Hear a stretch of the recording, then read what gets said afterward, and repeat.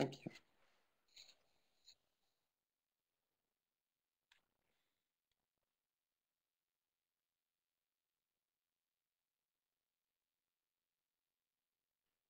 I'm not sure if I hear you all now. Okay, do you want me to just start, Annette? Sorry, Sarah? Okay. Okay. So good morning, good afternoon, good evening, everybody. It's really a great pleasure for me to be back on Virtual International Day of the Midwife and to be able to present to you the Lancet series on midwifery. It's been an interesting 3-4 years in the making, and 2 papers are still being completed as we speak. So bear with me as I go through the presentation. There are quite a number of slides, many of which I won't kind of discuss in detail, but just have there so that you can read for yourselves. So the series has really put out and provided an evidence base that shows that midwifery is a vital solution. And that vital solution is something that many countries, many development agencies, and obviously women and families are needing and are looking for. So we're very pleased that we have now the opportunity and the evidence base to show what makes the difference and why it's so important. So I just wanted to start out with a context within which we're discussing this at this point in time. As you all know, we're at the end of the Millennium Development Goals. They'll be ending at the end of this year. They started in 2000, so we've had 15 years of high-level focus and financial focus as well on 2 Millennium Development Goals that are specifically interesting for our area of work, which are the maternal health one, to reduce maternal mortality, and the child health one, which includes reducing the death of newborn children. Now, those are, of course, for some areas in the world more important than for others, but the series was written for all countries, for the entire population. So moving from the Millennium Development Goals, we're now looking at the developing and agreeing the Sustainable Development Goals, and those will go way beyond what was in the MDGs.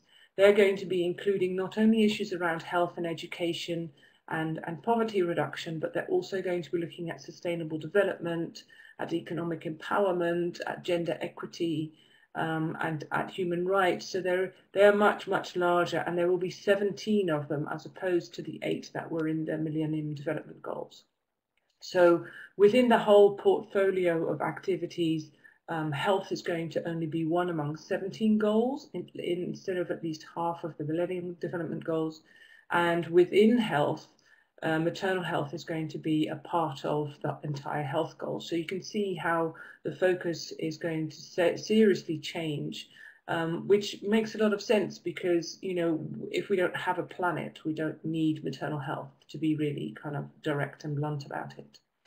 In addition to that, there's in the health arena a push for universal health coverage, which means everybody should have access to quality services that don't lead them to bankruptcy. So that works very much in our favour, or in the favour of maternal health, because it's one of the standard things that are always covered in these kind of universal health packages. But it also, again, dilutes the focus that used to be or has been quite exclusively on maternal health and maternal and newborn health into a wider set of issues. And then on top of that, there's a revision of the UN Secretary General's Global Strategy for Women's and Children's Health. So that's a focused piece that's been put in place to help achieve the Millennium Development Goals 4 and 5. And it's being rethought and redeveloped and strengthened and again broadened so that there will be a continuation under the Sustainable Development Goals. And there will be an add-on of adolescents. So it will be this global strategy for women's, children's and adolescent health. There's also a global strategy for the health workforce. So the WHO Workforce Department is developing a strategy together with the Global Health Workforce Alliance to really make people, make countries, make development agencies, make donors understand that there is no health without a health workforce.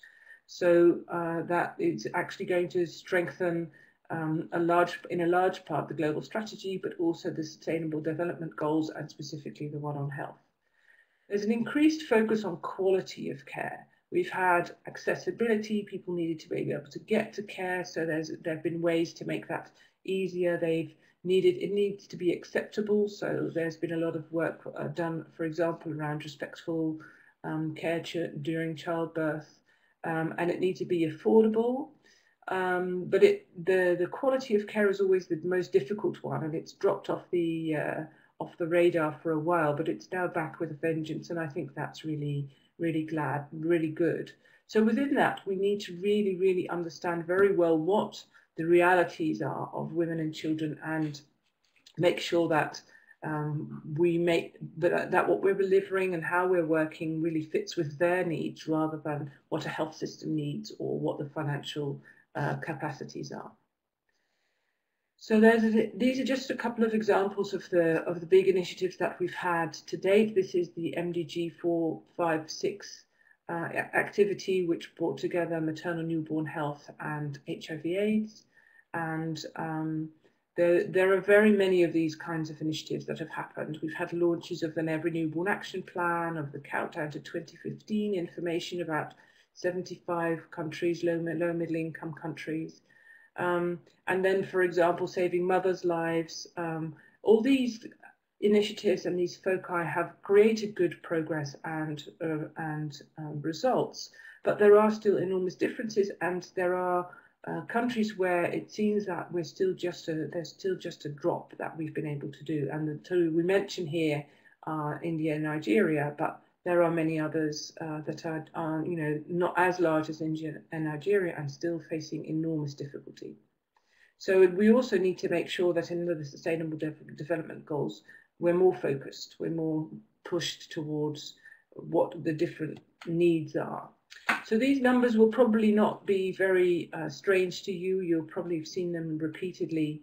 And I think the important thing is that we're now, through the quality of care lens, moving not only to look at maternal deaths, but also at morbidity, and specifically at well-being and satisfaction, and the strength and the building of capabilities of women as they go through pregnancy and childbirth to take care of themselves and their families. So the challenges that we're seeing, and we've talked about some of those already, are quite large, and they have, we've talked about some of these already, but the longer term, the one in the middle, psychosocial and cost effectiveness outcomes that have not been taken into consideration have been specifically addressed in our series. We really know that, and we've compared, and you'll hear later on how that's happened.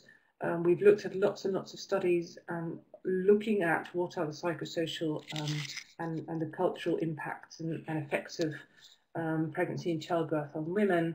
And doing a cesarean section really is not the best option, and definitely shouldn't be proposed as the only option, which is happening in more and more places in the world at this point in time. And there have been lots of responses to this. A lot of people have kind of thought, so, doing midwifery is actually a little bit too complicated because it takes a long time to educate them, and they're expensive and all those kind of things. So let's just do emergency obstetric care, or let's put everybody in facilities, or let's make sure that we have emergency availability, or let's just train a community health worker. But in principle, the thing that we should have done, and if we'd done it in 1987 when the Safe Motherhood Initiative started, would be to implement and to strengthen midwifery and midwives around the world. So there are a lot of essential elements needed for saving lives. So it's not only the workforce, it's not only the midwife. I won't read them all out to you, but you can see what are other things that need to be focused on. But the challenges then for the series, which is really what I'm going to talk to you about now, are the different kinds of countries that we needed to address, the very limited numbers of studies that were available, needing to focus on women and newborn and infant, or into their early weeks, months, years of life, and again, not just hospitals and healthcare providers, balancing mortality with morbidity and well-being, presenting midwifery and midwives, trying to find, kind of untie those knots around what those two are, and seeking collaboration and consensus with other disciplines and with international organizations. And we had several rounds of review of the papers by other disciplines, obstetricians, gynecologists, nurses, pediatricians, and international organizations like WHO and UNICEF and UNFPA. Because we wanted to make sure that once this series came out, they would all kind of back it and work with us to make it available widely. And then, of course, there are also the challenges for midwives, and many of you will recognize these. Over-medicalization, you know, the ease with which people just kind of decide that they will have a cesarean section, but also things like an unsafe working environment, places where midwives can't safely go from where they're staying or where they're spending their night as they're on call to the facility where they should be working. And limitations to the practice of things that they can do are sometimes covered in regulation, but that doesn't translate into anything real. So the series started and kind of came to the conclusion before it started that the only way to address these issues would be to start from the basis of women and their children and families. So we couldn't say we are going to be describing what the midwife does or how important midwifery is without starting from what this is all about and why we're doing it. We used a human rights-based approach, we used loads of different sources of evidence, and we used all relevant outcomes, so survival, but also health, well-being, creating health, maintaining well-being, strengthening capabilities, also very important, the different kind of income settings, quality care, as well as service provision, and all these different kind of perspectives that we talked about earlier. We needed to specifically talk about the value and the importance of integrated services, as difficult as that sometimes is, because there is a lot of, there can be a lot of strife and difficulty in these mixed teams of professionals working together. But really, the only way to secure the continuum of care is if people play and do their part to their full competence. And then at the end, we examined the specific contribution of midwives using the ICM competencies. So the first paper was led by Mary Renfrew, and it's called Midwifery and Quality Care. And you'll see that there are lots and lots of sources of evidence. So if the total number of studies is around 800, if you add up these numbers. 3 big case studies that we looked at specifically to be able to tease out some of the issues in middle-income countries with starkly growing economies, and then mapping the competency of the midwife. And that led us to a framework for quality maternal and newborn care. And this framework at the top lists out all the kind of practice categories, all the things that we do as we provide care to women and their families. So moving from education and health information through assessment screening to the promotion of normal processes and also first-line management of complications. So those are the things that we all think and that we do and that we know and that are visible. But beneath that, there are several other important areas that needed to be addressed in our series, and that kind of came out of the work that we were doing. And one of those is how care is organized, so that where there are enough workforce, there's enough workforce, there's enough equipment, that there is a continuity, and that they're both from household to hospital, as well as from one group of service providers or care providers to others, and along the life course and the course of pregnancy and childbirth. And then there are the values that really kind of that all people that are working in the area of maternal newborn health need to provide, not only midwives, but everybody else, which are respect, to communicate openly and fairly, to understand what women need and where they come from and what their background is and how their cultural and religious and social circumstances can be and how that can influence their decisions. And then one of the ones that's most important to me is the philosophy, which is about optimizing normal, physiological, psychological, social and cultural processes that then strengthen a woman, that give her in this one special period in her life the capacity to learn and to get to know herself and her strength, and to take care of herself later and her family. And then that we do that, or we've kind of put that in the words of expectant management, using interventions only when indicated. And the last piece that we discussed or looked at in the series are the practitioners who could be doing and should be doing this work, because of course it's not only midwives, there are a lot of others that need to be providing care as per this framework. So then you see that in the blue card here, that you know, everything except the highly technical medical, obstetric and neonatal services can be and are provided by midwives.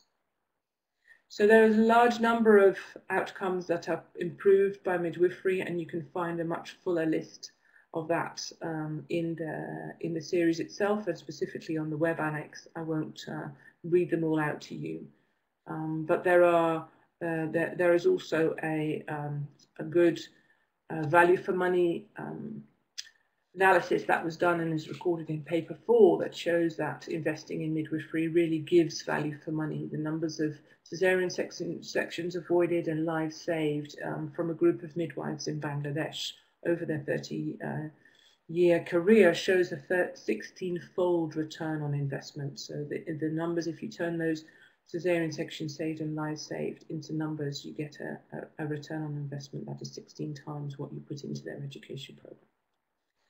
So then we came up with defining midwifery, which is the thing that we do rather than the person that we are, as skilled, knowledgeable and compassionate care for childbearing women, newborn infants and families across the continuum, and with core characteristics that include, as I was saying, optimizing normal biological, psychological, social and cultural processes of reproduction and early life, intervention management of complications, consultation and referral, respecting women's individual circumstances and views, and working in partnership with them. So those are the things that we also then have the evidence base for. The research that has been done shows that these are outcomes that women value and that midwives can deliver, and that midwifery can deliver and should include. So in essence, that this paper really means that we need to change our thinking, that we need to shift things, not just individually, but as a whole maternity care system, away from looking at pathology and interventions and moving towards skilled midwifery care for all. So everybody should have access and should be provided this kind of care before any interventions get discussed. So then the second article took the list of interventions, essential interventions that have been set up by the Partnership for Maternal, Newborn and Child Health and the Lives Saved tool, and looked at 78 low-income countries to estimate the value or to see what the impact is of midwifery on the number of lives that could be saved. And again, this is the language that is used a lot in the international development arena. The list tool is used a lot. So those are things that people can relate to. And we use those essential interventions and put them next to the competencies of the midwife and the definition of the midwife. So we used ICM as a basis and had the essential interventions next to that. And that kind of showed that if, for example, we had a small increase in midwifery, including family planning, so for example, a country would have 10% more access to midwifery, maternal mortality would already reduce by 27%. And if you see then, if we could increase the number of midwives or the way midwifery is provided by 25%, maternal mortality reduces by 50%. And if we get universal coverage, which is 95 to 100%, maternal mortality reduces to 82%. And those, we can reduce maternal mortality by 82%. And those reductions are the same for stillbirth and neonatal birth. So this was a very important paper, so that helped us show that there is a value and an impact, which of course a lot of us know, but you need to be able to make it visible. So these are the same numbers again. Contribution of family planning in that was included because it is important. Of course, you know, if there are less pregnancies, then of course there is less death.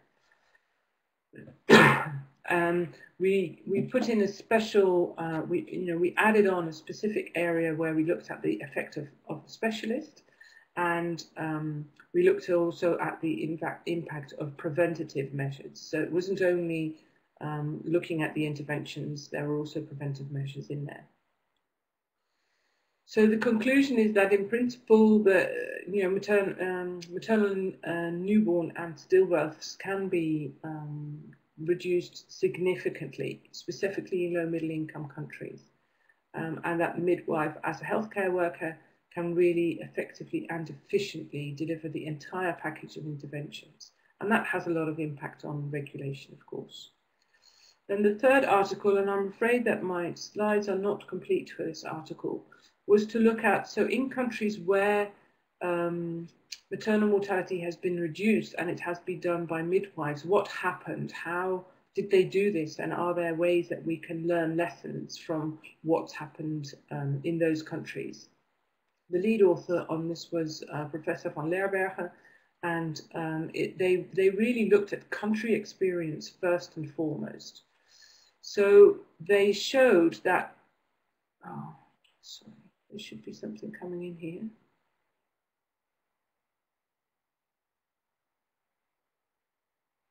Okay, there should be a table here which is not visible that shows that increasing access to facility birthing in those countries actually was one of the large components of reducing maternal mortality. And the second picture that you should have had in here, and I don't know why it's not here, I apologize for that, is to show that in the countries that kind of came out with having successfully implemented midwifery to reduce maternal mortality, and they're Burkina Faso, Morocco, Indonesia, and one more. They had a similar sequence. So it all started with bringing out further, giving better access to a network of healthcare facilities, not only focused on maternal newborn health, but on all other things. And the second issue that, or the second thing that happened in those countries was to reduce the financial barriers. So to make sure that there was, that women could easily and without a lot of, without having to sell the family house or something big, access services. Chris, do you have a hand up?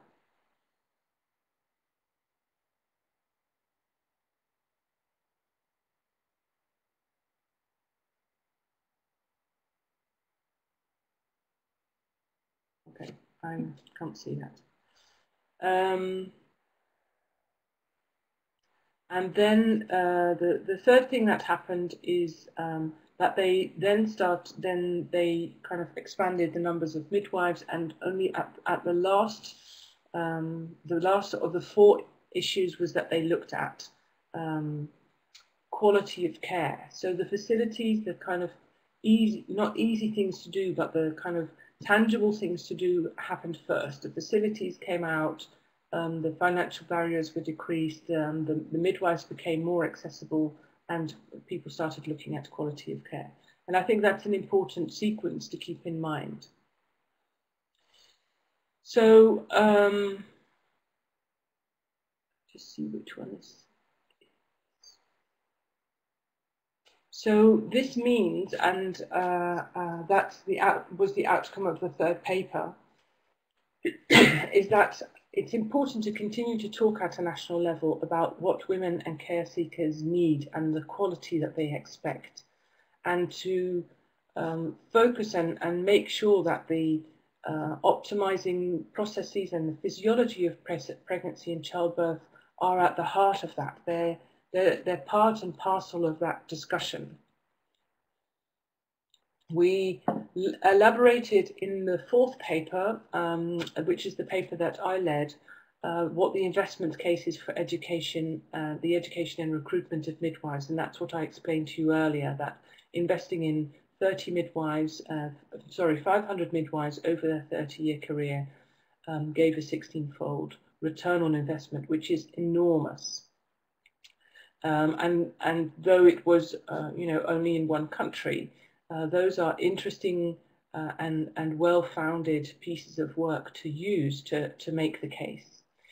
Now that means that education, a regulation, and the development and strengthening of competencies need to be pushed further into the area of quality of care. And one of the things that we've been doing with the International Federation of Midwives is develop a midwifery services framework. So a framework, a stepwise approach in which countries can strengthen and push in for what midwifery should be, or how midwifery services can be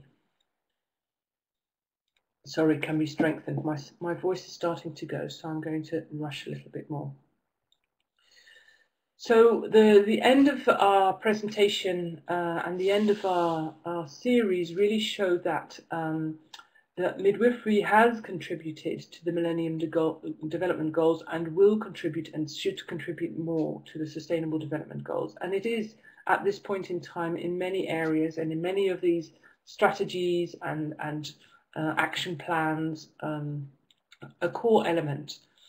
Making sure that all midwives can provide family planning, specifically in high mortality areas, is extremely important. And then making the the economic case for midwifery services continues to be an element that we should further develop, but that we really have very good and strong evidence for.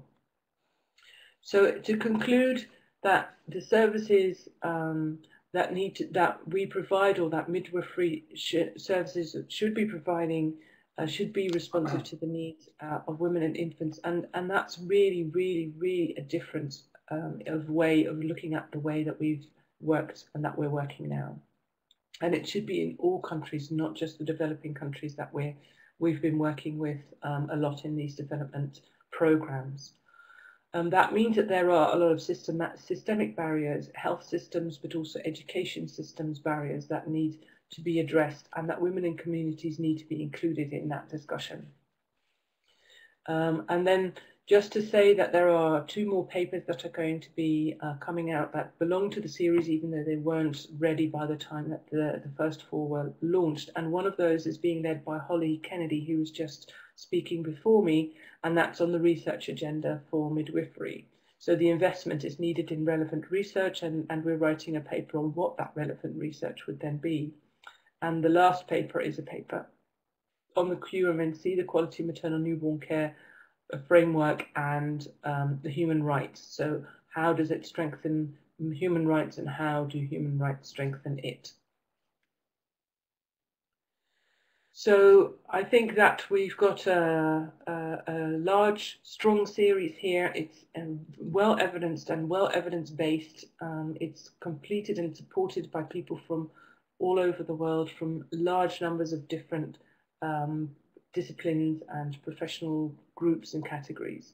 So this is something that there is an executive summary for, which is also available online, and that you can work with to strengthen the case for yourselves. So I'd like to hand over to Jon to take on the section about midwives for all. Thank you, Petra. I work for the Swedish Foreign Ministry or the Swedish Ministry for Foreign Affairs in Stockholm with communications and public diplomacy. So I come from a completely different field than health and investigation. But Sweden has a long tradition in working with midwifery and long, strong history of midwifery, and also through its development cooperation has invested a lot in training of midwives and various different programs to support midwifery worldwide. And from our point of view, working with the field called digital diplomacy, which tries to use the potential of the transforming communications landscape, where digital and social media and the new connections and networks that are the result of this digital revolution, make it possible to reach out in new ways. We have identified this very topic as an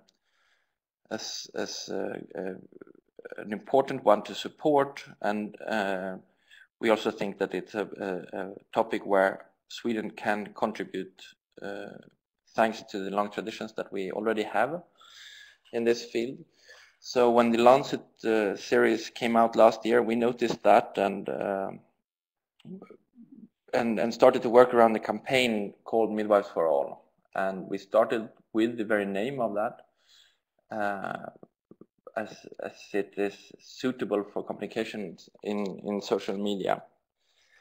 And we reached out to the team behind the Lancet series with Petra and Mary, and have been in close conversation throughout the process, and designed the campaign on our side together with our embassies and other stakeholders.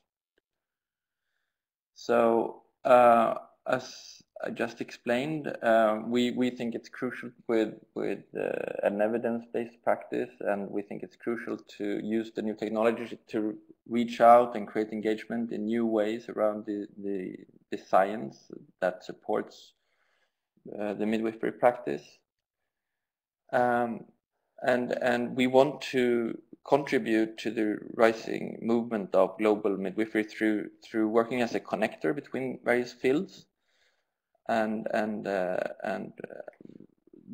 this is actually part of this. This online conference is a very good example of how communication technology makes it possible to connect around evidence like this.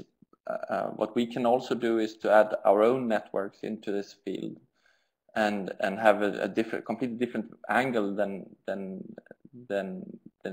some of the health experts might have, because we come from our field of foreign policy and might identify different opportunities, which is good if you want to make an impact.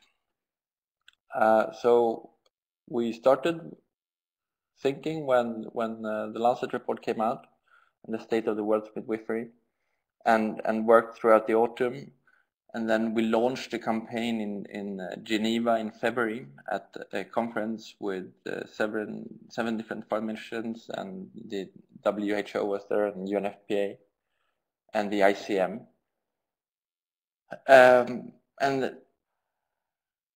then we launched this web page where we try to source best practice and also direct experiences from people who have different stories to share about the benefits of midwifery in various ways. And that's an ongoing project that we have, that we try to use to reach out with content about midwifery in the whole world, not least in low and middle income countries. And this is kind of the basis of the campaign. But we have also engaged with various different nodes, as we believe that everything is almost like large network now. So we are not partners, but more nodes in the same network, and we support the same philosophy. And here are some of these nodes. And we have also engaged our own nodes that are our embassies. The actual campaign has had this reach. We have reached over 3 million people on Twitter, and we've got had many people joining the conversation. And then we have alongside designed co-creative events with our embassies and on our own, together with the Lancet team and at the London School of Tropical Medicine and Hygiene in March. And we have asked our embassies to do what we are trying to do ourselves, which is to do something on platforms where you're not normally present, together with stakeholders that you don't normally work with, because we think that midwifery, as well as many other kind of similar topics, could benefit from unexpected collaborations, and that will in turn create some extra attention, but also help spreading the knowledge and creating more engagement. And thus increase demand for these services, we hope. So the theory of change would be that we as a foreign ministry can help keeping this topic high on the agenda and help driving more engagement to the field of maternal health and newborn health. And in one of the examples of this campaign was in Uganda, where they have been collaborating with the First Lady, but they have also reached out in local languages through radio. In Angola, they are collaborating with a music group to work around this topic.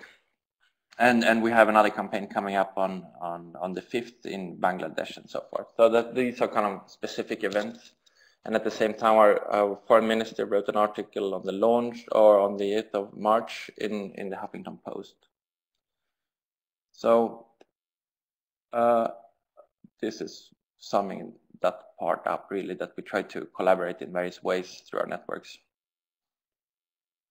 And here's an example of the press that we have got in Uganda.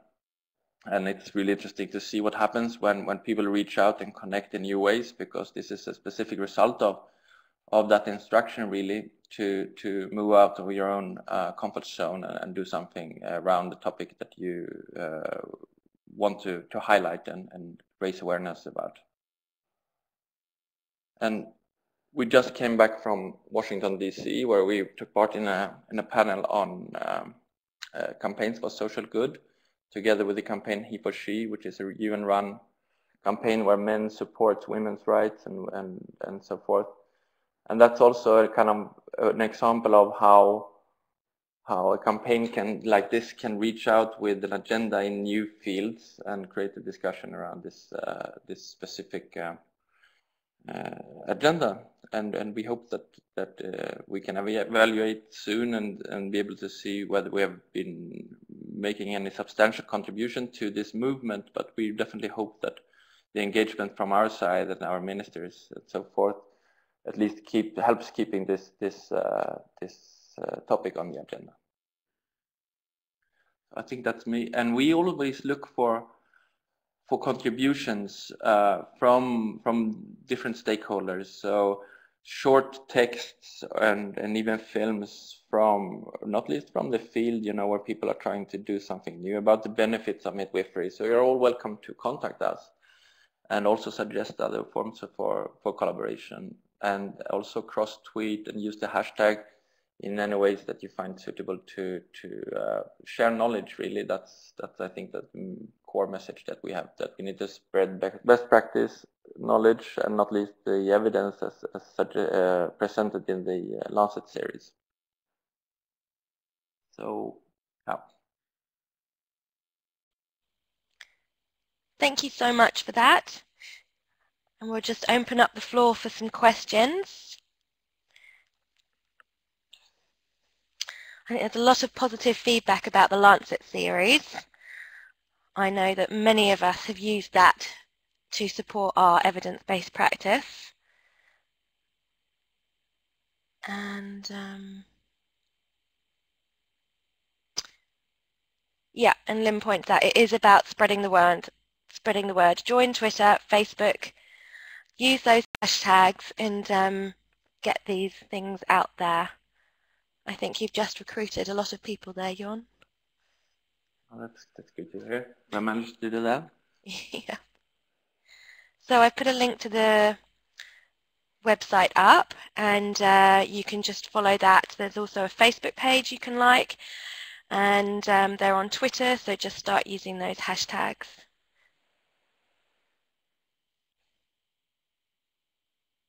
And Petra's also put up a link, I see, to the Lancet series. It's interesting with the Lancet series that it's being translated now into various languages. It's in French and coming out in Portuguese, and I think that in itself, the evidence in the series being translated is a very good thing to work around, because currently some countries have a very active debate about this, but in many places you still need to reach out. So I think that's a very good opportunity to start doing things around the evidence and getting the discussion started and with policymakers in various countries. And making it makes it accessible as well for midwives in every country, so that they can access it and read it in their own language, and it's for free, which is wonderful. It is free, isn't it? So I think one problem that we see is that we need to engage finance departments, we need education departments and other parts of the political system to highlight this field, and having the evidence as a basis for that is very crucial, but also having platforms that create new access into this topic for more stakeholders, and I think that's what we aim to do with our project, and I see that there are various initiatives doing the same thing in some ways, but I think that we benefit a lot from collaborating even more broadly around this. Okay, so last call for questions. I think, Petra, would you like to say anything, add anything?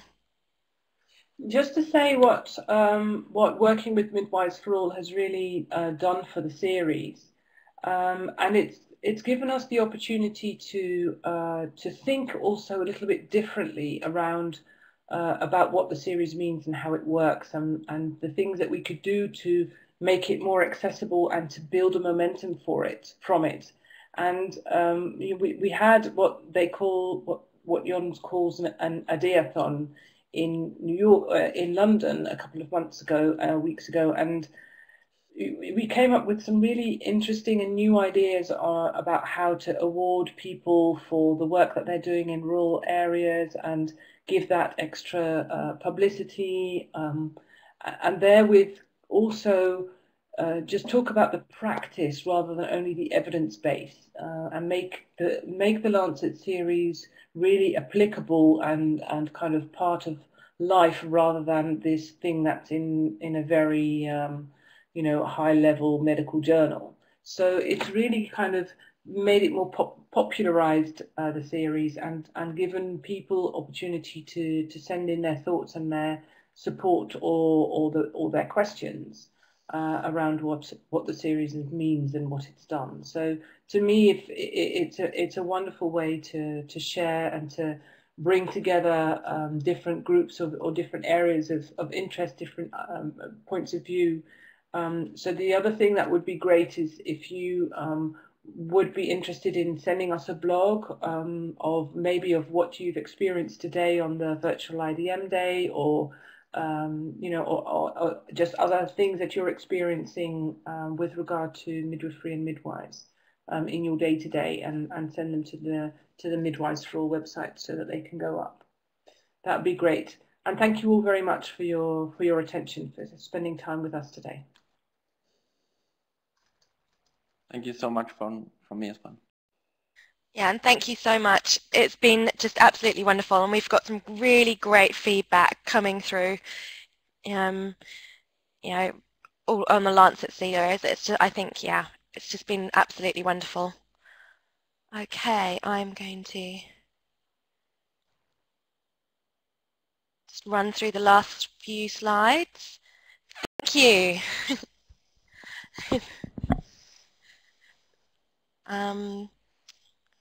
So I don't think I'm going to turn off record, but if you do have any photos of yourself, please upload them onto Facebook, share them on Twitter. We'd love to see you, or email them through to admin@vidm.org.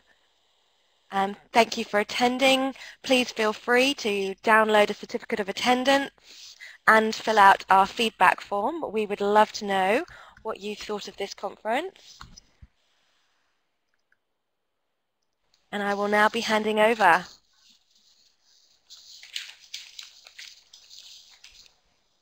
I'd just like to echo Sarah's plea about the feedback survey. It's really important to us that we get your feedback so we can work out how to make next year's conference better than this year's. So definitely your thoughts on what you've seen and taken part in over the last 24 hours. We're definitely interested in what you think we can do to increase attendance, because that's something we like to do year on year. So if you have any ideas about that, please include that too.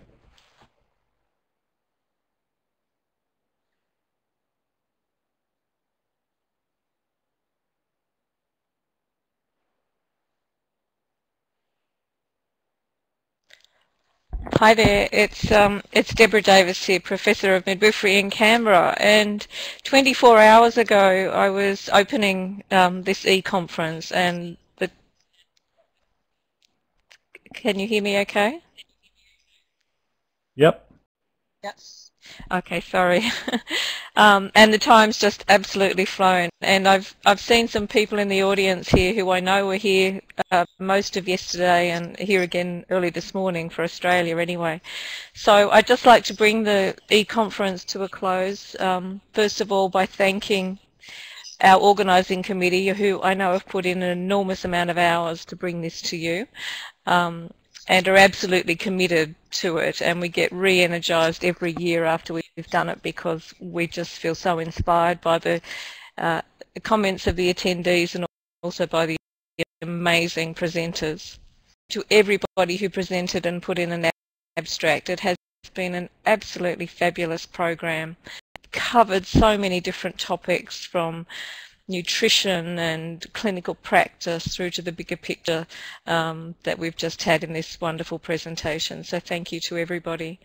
And finally, thank you everybody for coming. We come to learn something new, we come to feel inspired, but most of all, and especially for me, I gain a real sense of connection with everybody around the globe who's working so hard for women.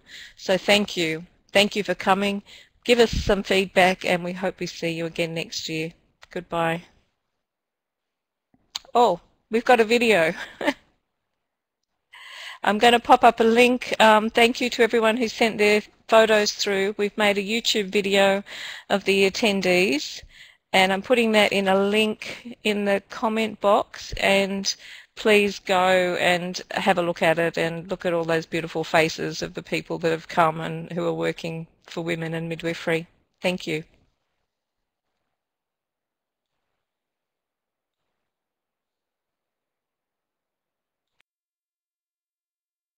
That was the.